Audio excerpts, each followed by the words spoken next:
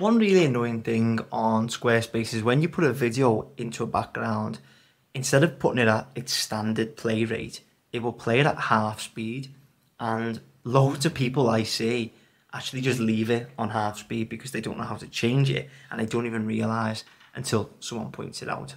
And I did this on a couple of client sites probably 3-4 years ago and I didn't realise how to do it myself. And then someone said, I swear I'm moving in slow motion there. So I checked it out and I found out how to do it. And then I realised the other day, oh, I haven't actually done a video telling people how to do it. So this is how you can manually change the speed of a background video on Squarespace. Okay, so let's say that you're on your pages and we want to put a video on the home page. So we're on home, we click edit, and then let's say we want to create a video underneath our hero section.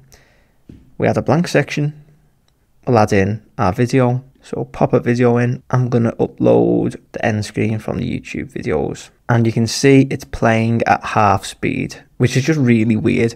And it doesn't make any sense why the default for Squarespace would be half speed. Why wouldn't it be one? But anyway, I digress. We scroll down and you've got playback speed here. All we need to do is change it from 0.5 to 1 and Bob's your uncle. We're done. If you want it for some reason to be quicker, just click plus, quicker again, click plus again. So you can do it double speed if you want.